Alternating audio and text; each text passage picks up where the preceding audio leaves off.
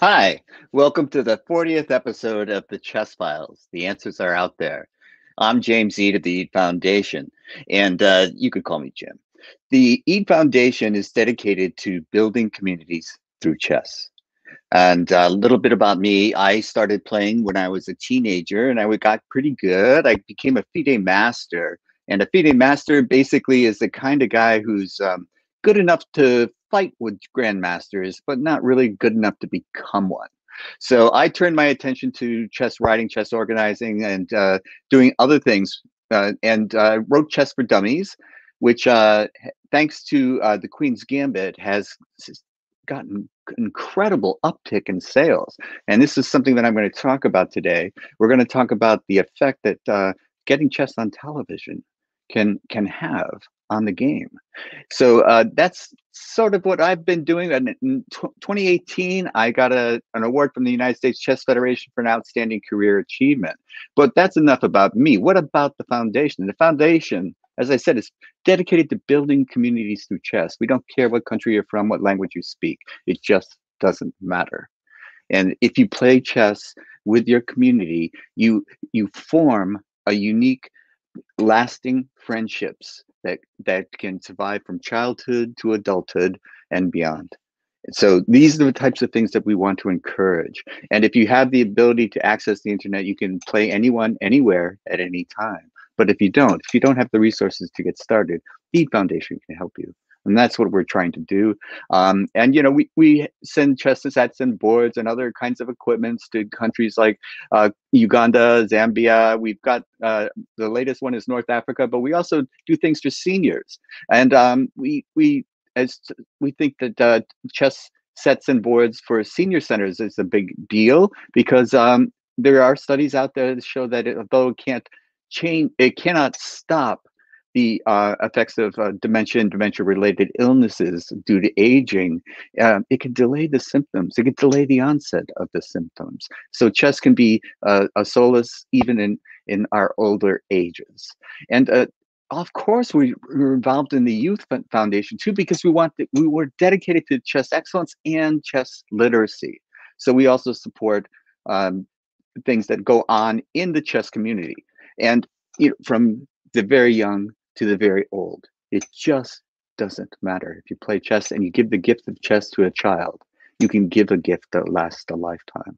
And that's the foundation of the Eade Foundation. That's the basis for, and that's our mission, is to help people get together, even if they lack the resources, to form a community.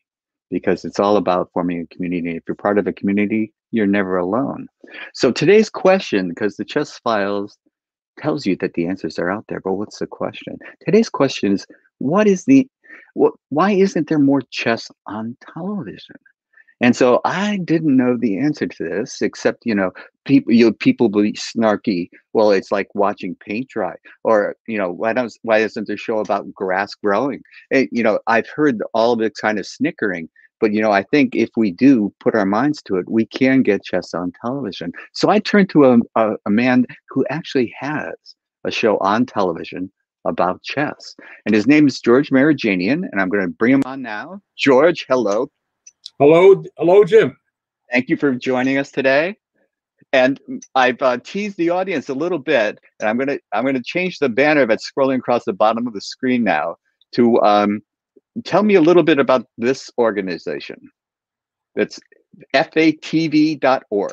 fatv.org is the website of the Fitchburg Access Television in Fitchburg, Massachusetts, which is in north central Massachusetts, close to the New Hampshire border. And it is a pioneer in TV broadcasting, in the community cable access TV. It was established in 1987. It is now, will be celebrating its 35th year anniversary next year.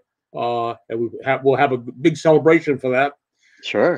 But I got involved with FATV, Fitchburg Access Television, in October 2006, when prompted by my niece, who said, why isn't there chess on TV? I said, you know what? I think I'm going to check into this. We have a local TV station, a community-based station. They might be interested actually in having chess, because we do have a local chess club the second oldest chess club in the state of Massachusetts, right here in Fitchburg. So I went to them, and they were enamored. They were enamored of the idea of having chess on TV, and that's where I started about 15 years ago in October 2006. And I've been doing chess with a co-host. This is my fourth co-host. Dave Cooch is my current co-host, a great guy who's done me well, who's provided me good material. Again, we'll be doing next month, August. We'll be doing our 160th program. Whoa! FATV. And these tip of the hat. And these programs are predominantly they're half-hour programs. But when Fisher died, 2018 was January 17th. The following month, we did a special on Fisher. We've done actually two specials, both of them on Fisher, which the station certainly approved wholeheartedly of doing an hour special on Bobby Fischer, because Bobby Fischer appeared in Fitchburg. He came to Fitchburg. Get out. No, he came to Fitchburg. The date he gave us simul at the Wachusett Chess Club, again, our club. He did it on March 2nd, 1964. And I get always asked, chess players from the Boston area or from other parts, to say, wait a minute. Yeah. Didn't you come to other chess clubs in Massachusetts? I said, no. He only came to Fitchburg, Massachusetts, to the Wachusett Chess Club. There's got to be a story behind that. Did he have a relative there? No, he didn't have anyone else. No, he had no relatives whatsoever. No. Fisher actually must have done his research. In fact, he did his research. Actually, I believe the person who arranged Fisher's national tour in 1964 was Larry Evans' father. Larry Evans' father is the one who made the arrangement for this tour. That's interesting. I had no idea. That's Larry fascinating. Evans' father, yes, made the arrangements for the tour. And our president of our club, his name was Rocco Pasquale, found that out. And he contacted Larry Evans' father and arranged to have Fisher come to Fitchburg. But Fisher actually, according to Mr. Evans, said, wait, why are we coming? We're not coming to any rinky-dink club. He did his research and found out that Fitchburg at then was the chess capital of the state.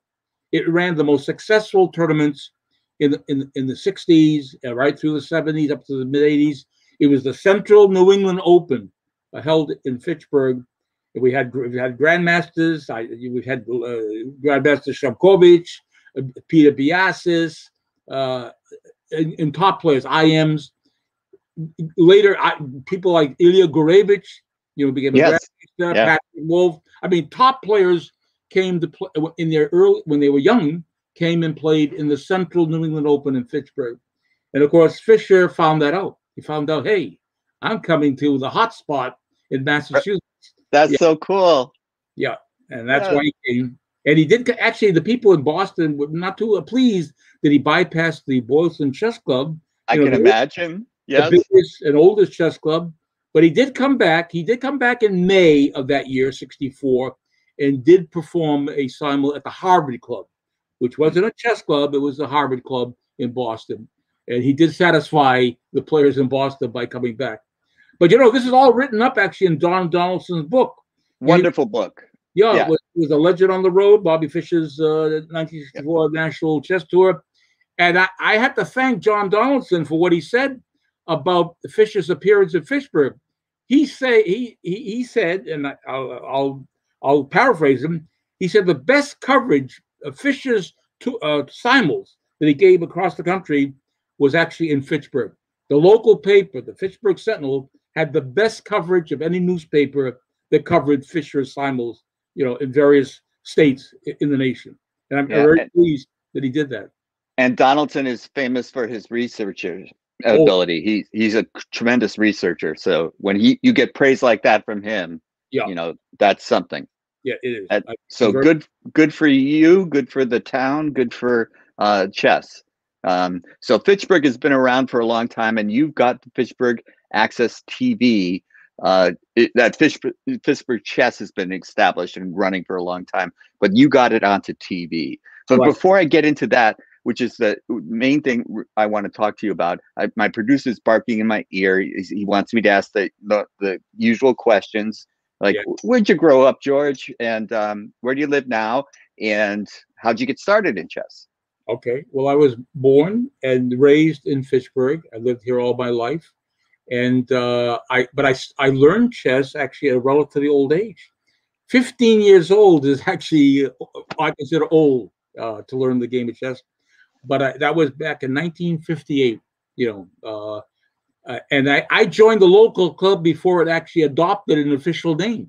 It was known as the Fitchburg Chess Club, but it wasn't until February 1960 that it officially became the Wachusett Chess Club and became an affiliate of the U.S. Chess Federation. And we are, again, the second oldest chess club in the state, second only to the Boylston Chess Club, which now meets in North Cambridge.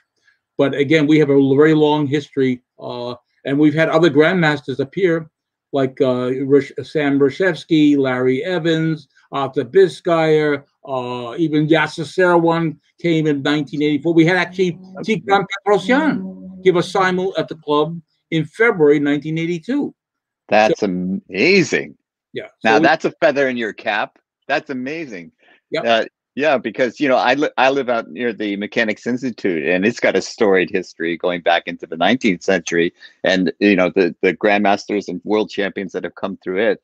That's very impressive. But the idea that you were in a north central Massachusetts location and you could attract those people to if you were in Boston or New York City, I would say sure, but Fitchburg, that's an accomplishment to get them to go there.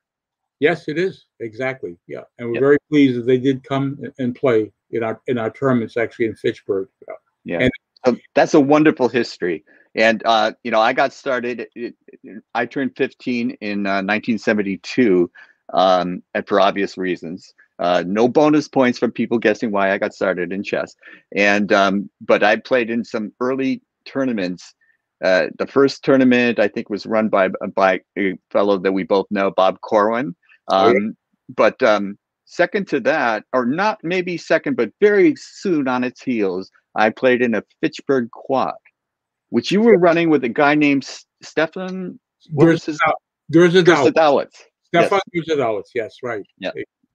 Who became a very, very, very well-known postal player, correspondence player. Yeah.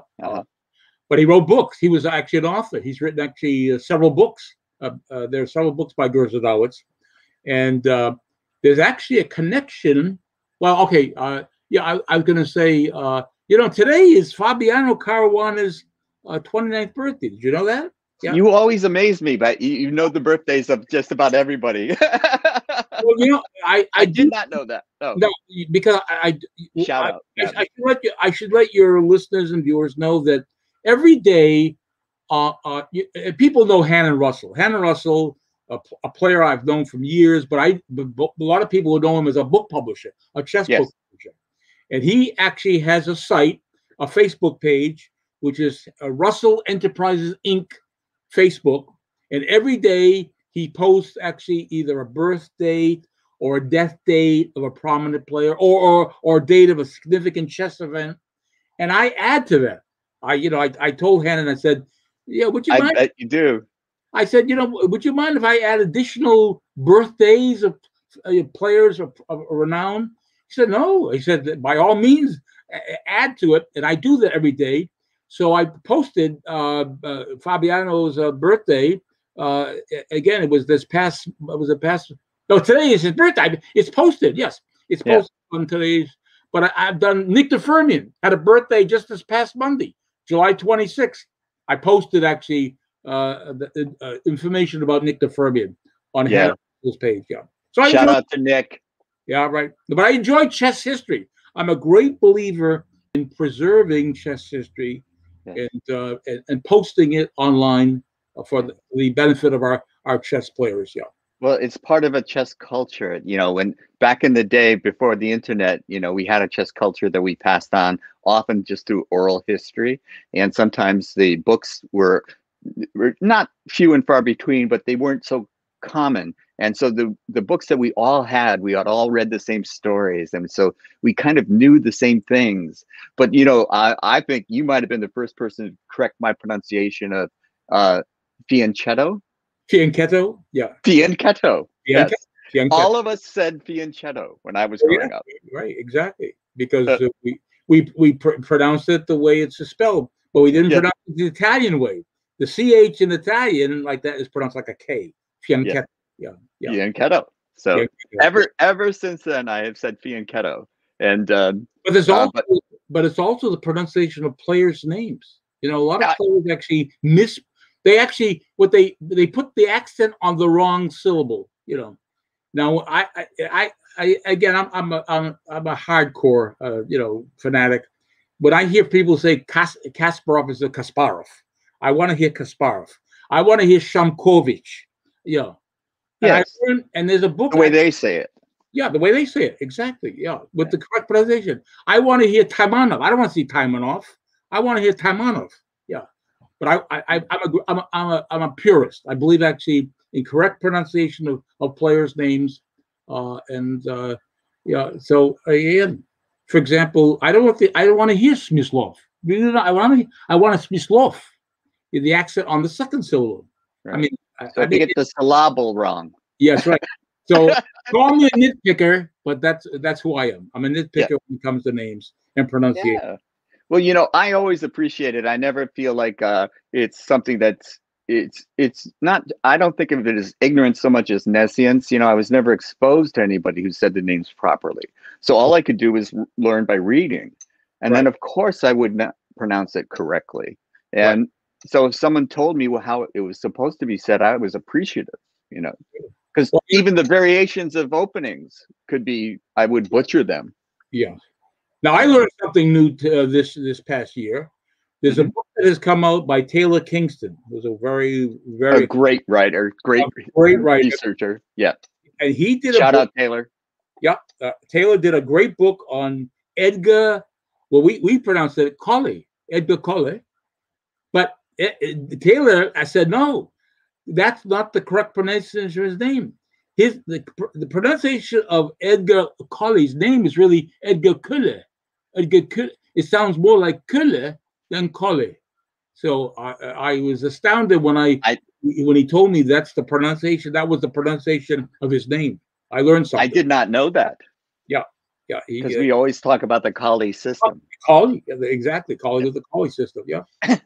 So a lot to be learned in chess when it comes. Absolutely, and you never stop learning. Right. It doesn't matter how much you know; you only know a little. Right. And it's one of the endless fascinations of the game itself. But now let's turn our attention to how did you get on the Fitchburg Access TV?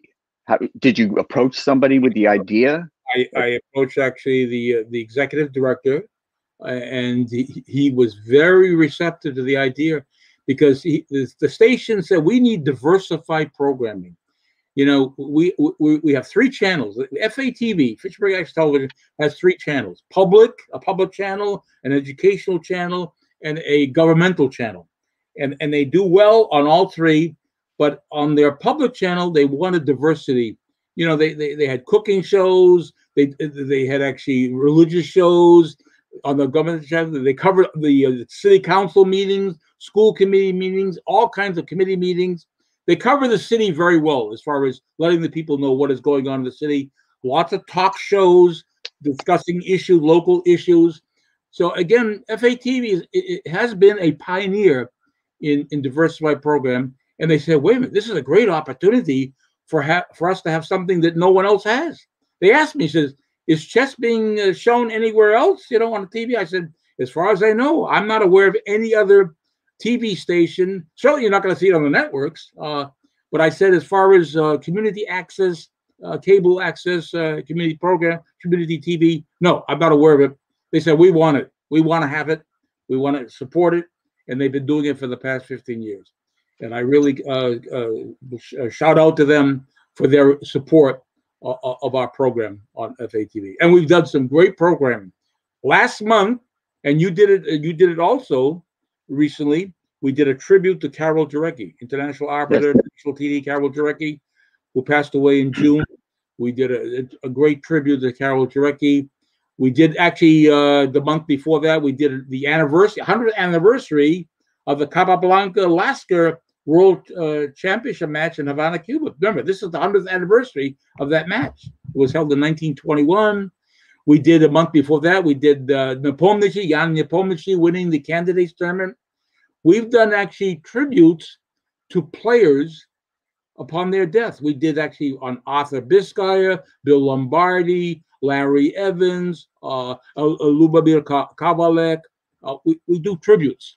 I'm writing these down, George. You're giving me ideas for future shows. Yeah. These are great ideas. And we do some stuff that people really are pleased with. When we talk about, for example, how many people knew that Sergei Prokofiev, the great Russian composer, visited Maurice Ravel in France many years back in the 1920s, and they played a game, an informal game, which is actually can be found online. We presented that game. We actually, my host and I, analyzed the game. We presented music from both the composers and with photos. So we talked about they were both passionate chess players. Prokofiev was the better of the two, better than Ravel.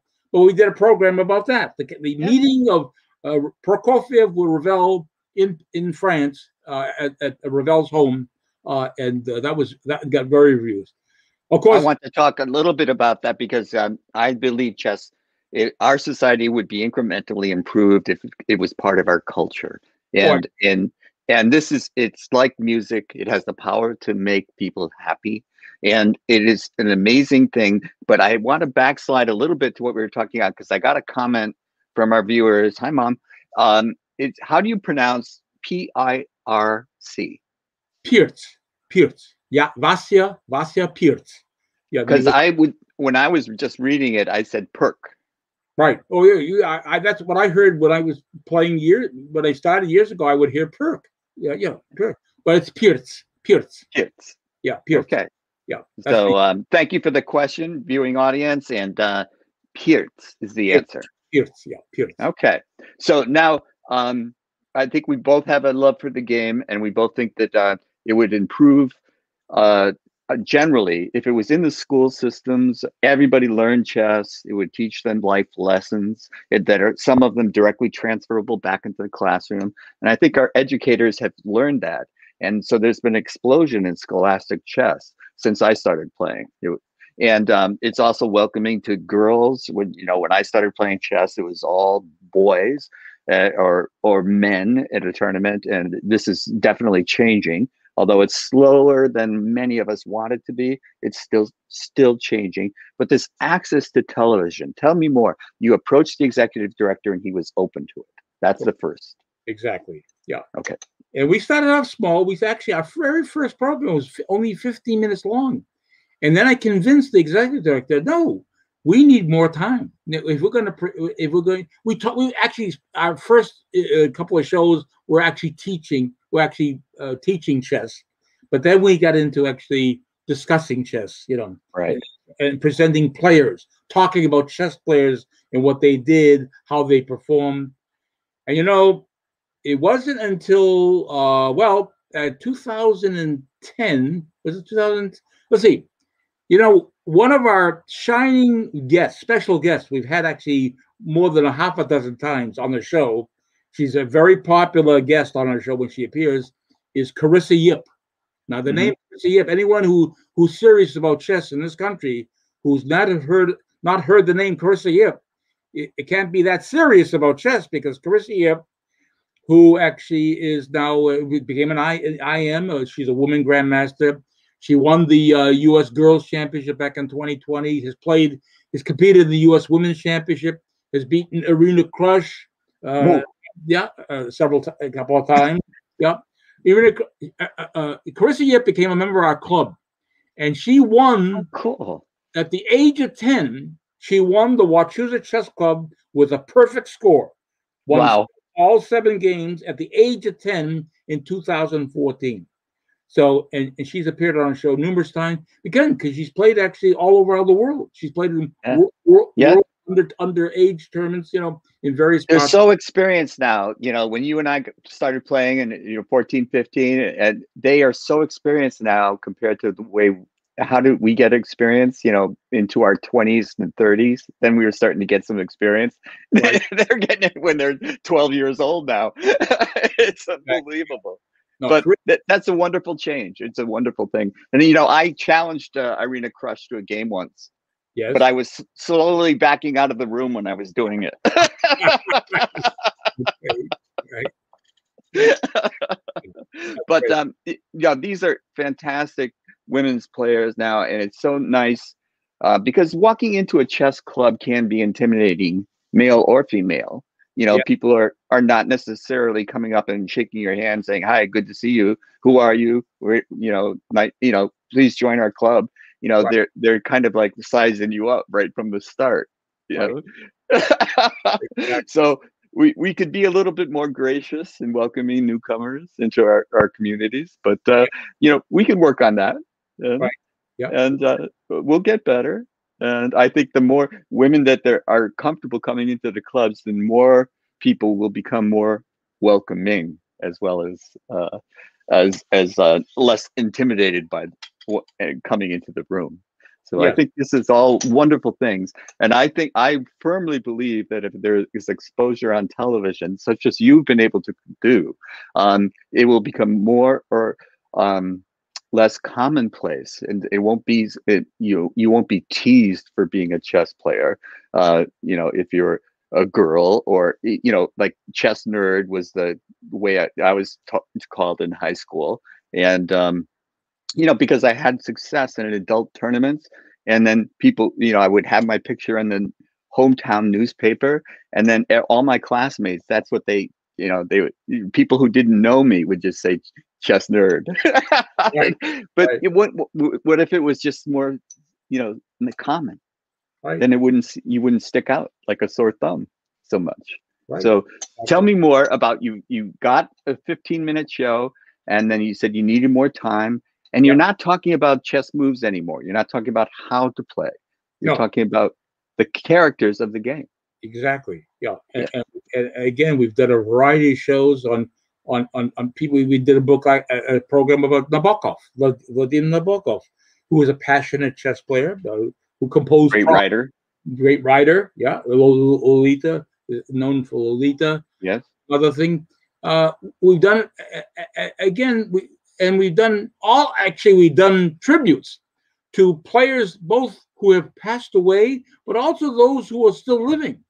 We've done programs on our top players in Massachusetts. Certainly Alexander Ivanov, or Larry Christensen, or Igor Ilya Foigl, and David Vigorito, Jim Rosatano, Patrick Wolf. I mean, we do tribute. I believe in actually showing appreciation of what these players have done by being, first of all, in our state, but we also do tributes to players who live outside Massachusetts.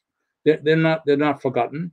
And again, one of the shows I really appreciate that we did, when Harry Nelson Pillsbury died, he died actually on June 17th, 1906.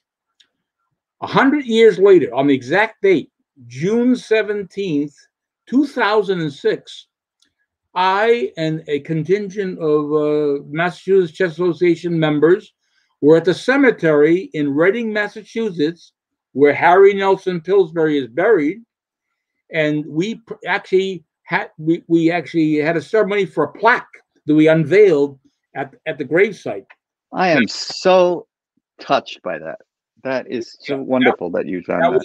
That was an historic event. We did that 100 years to the day, because no one knew who Harry Nelson Pillsbury. All that is marked at his grave, which is actually located in the remote area of the cemetery, is just this obelisk that says Pillsbury and nothing else.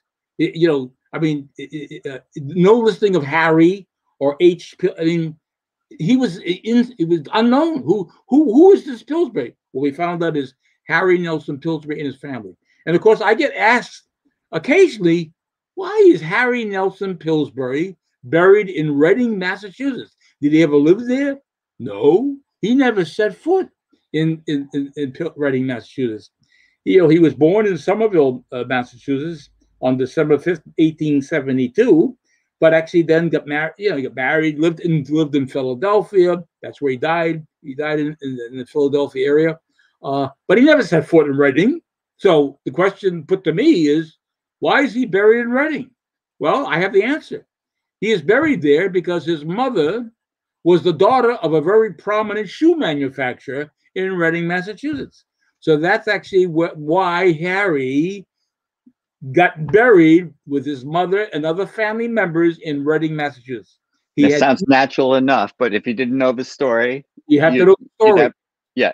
You have to know the story why Harry Nelson Pillsbury is buried in Laurel Hill Cemetery in Reading, Massachusetts. And it's it's a remote part of the cemetery. But thanks to the Massachusetts Chess Association planting a plaque in stone, actually, it was actually etched in stone, that this was Harry Nelson Pillsbury, U.S. champion. We put the years, and also the winner, the champion of the 1895 international tournament at Hastings. We identified the tournament, which made him famous. That actually put Harry Nelson's name on the chess map. Right. So we did that, and I'm very proud that we did that, and we also had a program, devoted to that ceremony that we did actually in 2006. I mean, again, we love to pay honor to chess players, past and present, but also report on things dealing with chess. We did a program on Ray Charles. When Ray Charles played Larry Evans in an informal game years ago, we presented the game that Ray Charles, who was blind, played against Larry Evans. We did a program about that. Yeah. So we've done a number of programs, of great interest. And this is coming from the heart. This is the love of the game, the love of the players that played it, and you're doing a great service. I got to tell you about one program we did. Okay.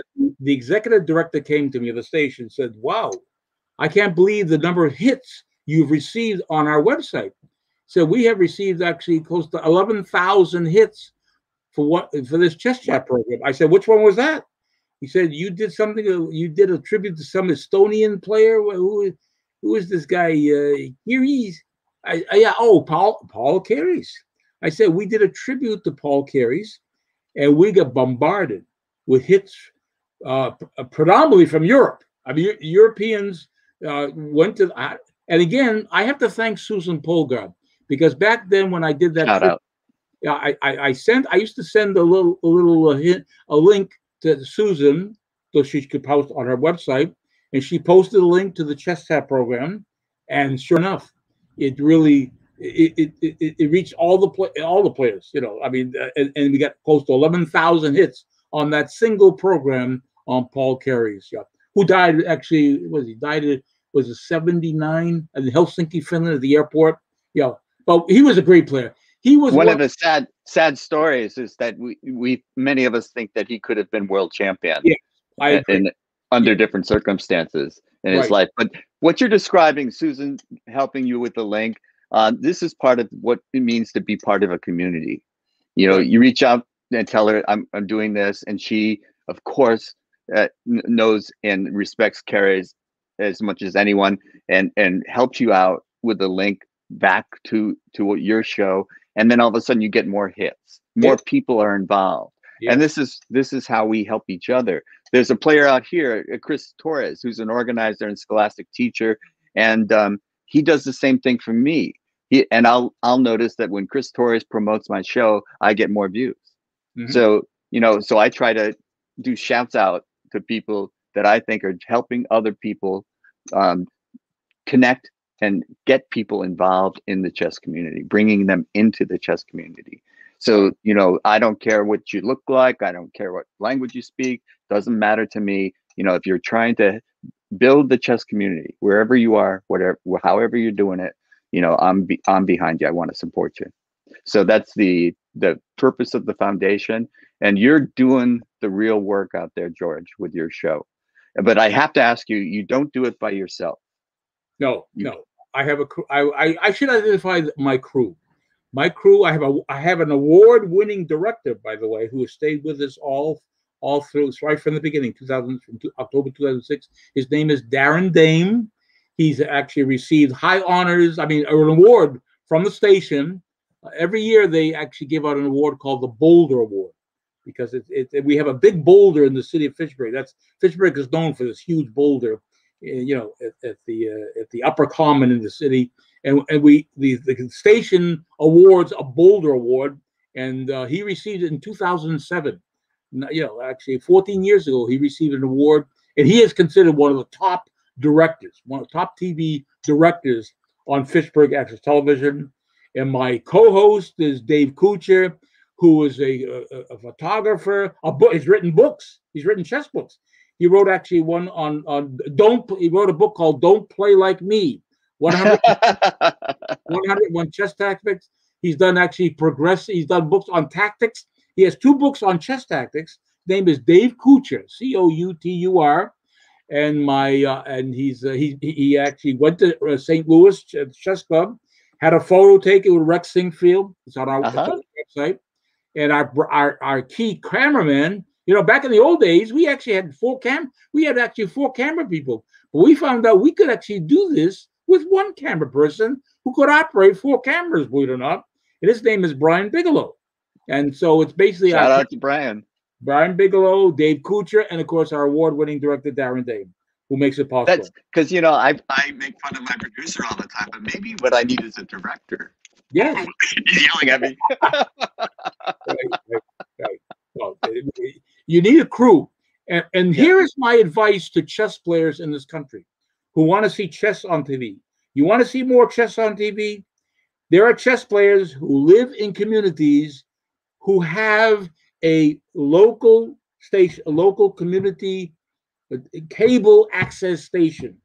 Now, what they should consider going to that station and asking the people at the station whether they would be receptive to having a chess program on their TV station, because these cable access stations in these communities are in need of diversified programming. I know I go on various websites of different cable access stations, and they say we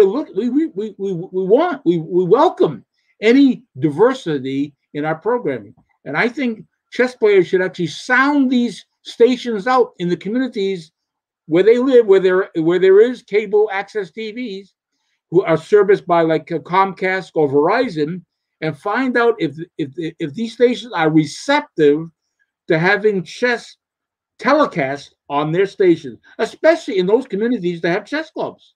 If a community has a chess club and wants to promote their club or promote chess in general, they should sound out, go to these stations, and see what sort of reaction they get from the people at these stations. And they may be surprised, and they may find out that these stations say, you know what? Could you do this? Could you put together a program promoting your club, presenting a game like every week or every month, once a month? Now, our station, FATV, our show, we do it once a month, but it's shown 6 times a week.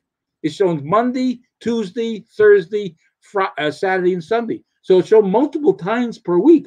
It's not just shown once a week. We do it live. Now our show that we're showing next month's show, by the way, in August, is going to be on the final. It will be on the FIDE World Cup. We'll know who the winner is. We'll present Sam Shanklin. Yeah, well, he got Sam Shanklin got knocked out. Unfortunately, he lost. Oh no! Yeah, I got that news today. The Shanklin lost to Karyakin. So Sam. I was rooting for Sam Shanklin. Yeah. Because Sam Shanklin has a Massachusetts connection. He graduated from Brandeis University. Oh, well, there you go. Yeah. I did not know that, because he's got a Northern California connection, of course. Exactly, right. Exactly. I was rooting for Sam. I wanted the Sam go all the way. Yeah. So we're going to do nice guy, too. No, excellent guy. And we're going to do a show on the FIDE World Cup, and we stay up to date as far as what's happening in the chess world with the events, but also with the people. and we like to honor them, so hopefully we'll not have any deaths in the near future. For example, Ruth Herring. When Ruth Herring died. Now she was was she the president or the executive director? No, she was the president. She was the president of the USCF, and I got to know Ruth. I met her. I didn't get to know her, but I met her when she came and played at the Central Indian Open when it was held in Leominster, which is the city next to Fitchburg, back in the late 70s. She had to be in her early 20s. I have a photo I took of her with Peter Biasis. She was actually at that time with Peter Biasis. Yes. Peter Biasis. So they came and played in that tournament, the Central Indian Open, back in the late 70s. So we did a tribute to Ruth Herring. Yeah. Good for you. And these players should be honored, for their contribution to chess. And we've done that. Yes. Her name is preserved by the USCF in one of their championships. So it's called the Ruth Herring. It's well deserved. It's well deserving. Yeah. Ruth needs that distinction. Yeah. So again, I want to do a shout out to Beatrice Marinello, who is the first female president of the United States Chess Federation, and I think also deserving of all the honors. And that might be a potential guest for you. But I've had her on, and she's was the first female vice president in FIDE, on the executive board, the presidential board rather, in FIDE. So these are the types of things that we want to recognize. And I just tip of the hat to you for doing what you do. And I just want to encourage all viewers that if George could do it, you might be able to do it too. Go contact your local cable access television. They're looking for content, just what George is telling us. They need it. They need something new. And why wouldn't it be chess? But you don't use a demo board, do you, when you're playing over a game? No. You have a wooden we set, have a set, but we also show it graphically. Our director actually is able to take the game and show graphically each move of the game. Yes. So as the game is analyzed, and it is shown two ways. Both we have a camera shown on the board that both Dave Kuchar and I play on, but there's also a graphic presentation of each move that's played on the screen. So I got to ask you the board, because I saw it. It's a beautiful board. Is it a House of Staunton? No, it's actually it's actually a set. It's a wooden set. I don't believe it's a House of Staunton. It might have been. It's a set I received when I received an achievement award from the USCF years ago. It's a wooden set. It might have come actually from the House of Staunton, from Frank Camerata. When Frank Camerata, we want to mention, shout out to Frank. Another, absolutely, Frank Camerata, the House of Staunton. By the way, I should mention Frank Camerata, who was one of my assistant TDs in the 1988 U.S. Open in Boston. I was the chief TD of that 618 player U.S. Open, the second largest attendance of any U.S. Open in the country. Of course, Pasadena, 1983, was the biggest. 836 players at Pasadena in 1983. But Boston, 1988, had 618 players. And Frank Camerata was one of my assistants. Again, other assistants, I had actually California connections. John Hillary, who moved to California, was my assistants. I had Harold Stencil as an assistant. I had I know Harold. Yeah. Shout out to Harold. And also Harold. The guy we have a connection with in Massachusetts that ended up in California is John Peters. Yes, the international master. Yeah, John Peters, who actually was multi-time Massachusetts state champion, moved out, became the chess. He replaced actually Isaac Cash then. In 1982, became the chess columnist for the Los Angeles Times. In 1982, definitely has a Massachusetts connection. So both John Hillary and Jack Peters, and another assistant TD at that U.S. Open in Boston was the late. You remember Ira Lee Riddle? Does that name ring? Oh yeah, sure. Yeah, Ira Lee Riddle was actually another assistant TD. I think of him as Pennsylvania for some reason. He was from Pennsylvania, right? And David Hayter, is that a name? David Hayter, who's on the currently on the executive board. Yeah, he was an assistant. So I had I had, I think, a very super crew of assistant TDs at the 1988 U.S. Open in Boston. Yeah, and Yeah, that sounds like a great group. And one last thing about Frank, he became an international master correspondence player as oh, well. yes, Frank Camerata So did yeah, absolutely. Yeah. yeah. So So he had his hand in a lot of things. And yeah, absolutely right, exactly. And of course, he was very active in Connecticut. He actually lived in Connecticut and very much involved with Connecticut chess. But I actually, when they asked me, would you want as your assistant TDs for that event, I picked out these people like Hillary and Stencil and Camerata and David Hayter and Ira Lee Riddle. And there was a local player, a Western Mass player named Fred Meyer. I don't know if that name rings a bell, but Fred Meyer, who lived in I think in the Springfield area, was okay. another assistant TD. So I did have a Massachusetts assistant TD, but I was west of Springfield, so right, exactly. Yeah, I was in the Berkshires. Yes, right. So Springfield was east to me. Yeah, exactly. Yeah, right. But also Hannen Russell, I wanted to, you mentioned him. I wanted another shout out to him because he produced does he still produce the calendar, a physical calendar of all the chess players and dates? Yeah. And if people were to go to chesscafe.com. Chess Cafe, thank you. That was, couldn't come up with it. Yeah. Chesscafe.com. Chesscafe.com.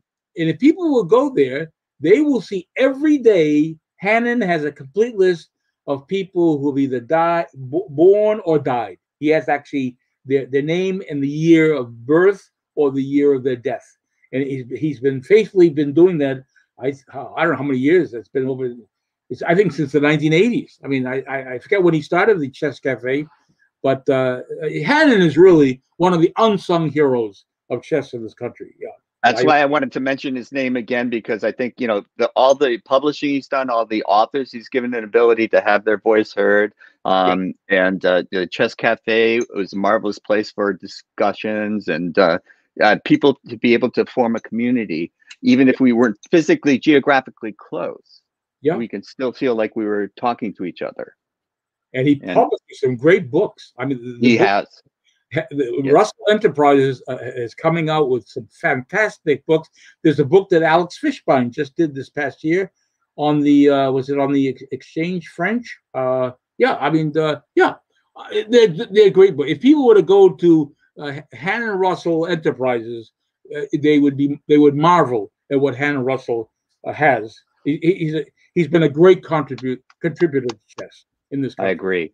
I agree. Yeah. And was he a lawyer? Yes, he's retired. Yeah. I think he's retired from his law practice. Yeah. Right. But of course, he's the one years ago. Remember, actually, the Russian magazine Shakhmati Versus. Oh yeah. He actually translated it into English. He did the English translate, and they were published. They were actually English translations of that Russian magazine that Hannen Russell did. I think he did it with the underwriting of a fellow named Jim Bolton. Jim Bolton was a well-known player from New England years ago, who actually did some financing of that project of translating the Russian magazines into English. And Hannen Russell was the one, because he studied Russian at Yale. He's a Yale graduate, and Russian was one of his subjects. And he was a very accomplished in Russian. Yeah, I don't know how his Russian. I don't know how. One of my best friends, Tom Dorish, has since passed away. But he when he was in service, he was stationed in Germany, and he was learning Russian, because that was going to be his assignment. And so then he could read 64 and Shakhmati, and he could read those things, and so he would play moves that we hadn't seen. And we'd go, oh man, Dorsch is pretty good. And then we find out, oh yeah, it's some Russian grandmaster's move. Exactly right. Now, I remember Tom Dorsch. I used to see Tom Dorsch at the U.S. Opens back in the 1970s when I was playing in the 70s and 80s. And now I forget when he passed away. He did pass away some years ago, but I just fairly recently. Yes. Yeah. Yes. So, but he was active. Actually, I would see him at U.S. Opens. Yeah, he was very, very, very active. In USCF affairs, back then. I must say that, shout out to Tom, because he became president of the Northern California Chess Association when it was absolutely dormant, and he built it into a thriving enterprise and put Northern California back on the map. Both he and I got elected to the executive board at the same time of the United States Chess Federation, but it was largely, I blame him for getting me involved, because he built the membership up to from very little to 800 plus, Right. and then that was 800 voters, that people had to pay attention to, and so then he springboarded from that to the national scene, Right. and but his local presence in Northern California was astounding. The tournaments that he supported, that he got up and running, that he personally, and he and his wife then, Carolyn, she went by Carolyn Whitgett, Yeah. and the two of them ran such great tournaments. And another friend, Richard Kupke, has taken on the mantle of doing that. He's running these same tournaments that have been running for years, and he supported all the local organizers, like Yeah. the towns like Pittsburgh in Northern California. They would have a tournament there, and Tom would get the word out, and people would go to it and play in it, and it could be self-sustaining. So people like that, who often go unsung, that are the backbones of what I think of as our chess community. And that made a difference. He actually, people like Tom made a difference in chess, in promoting chess and bringing Yes. more people into the game. So these are Thank you for saying that. these are the unsung heroes that have to be sung about. Yes. And again, I remember another Northern. I think he was Max Poschmann. Was that fellow named Yes. Posch? Hans. Or Hans. Yep. I loved Hans because I used to talk to him in He German. was a lovable man. We used to converse when I used to say we used to converse in German. But Hans was a lovable guy. I loved Hans. Yeah. Yes, and he did it in Fremont, and another. It's a good city, but it's a small town in the San Francisco Bay Area. Right. But he made it a presence in the chess world, in the chess scene. Yeah. But my producer's barking at me, George. I've gone way too far over my time allotment, but I could talk to you for hours, and I think that is there any question that I have not asked you that I should have, or that you'd like me to, before we wrap up? No. I think we've covered a lot of bases here, more than three. Yeah. So we got at least one run scored. Exactly. Right. Exactly. All right, George. I'm going to take you backstage now, but thank you so much. It was such an enjoyable time to spend with you, and to see you after all these years. And to remember Stephen, your fellow TD in those Fitchburg quads way back when. Yes, I will. I'll send him your regards. Okay. Thank you. Okay. Goodbye, George. Okay, that was George Mirijanian, one of the unsung heroes of chess, talking about how we can get chess on TV. Go to your local cable TV access, because these people are looking for content. They are the content providers, but they don't come up with the content themselves. Somebody else comes up with the content. Why not you? Why not you taking your knowledge of the game, your knowledge of the personalities involved in the game, and get them to let you talk about chess on the air? You don't have to teach chess move by move. There's so much you can talk about. My shows are not chess instructive. There's plenty of chess instruction out there. What you want to do is meet people. And this is what you can do, and get why are they so passionate about this game? It's an ancient game that people are discovering every day. So it's just wonderful to have been able to talk to them about that, and to hopefully inspire others to take up the mantle and do something in your community for chess, and you'll make a difference. This has been James Eade from the Eade Foundation, and this has been the Chess Files. The answers are out there. 1 p.m. Eastern every Friday. You'll see me.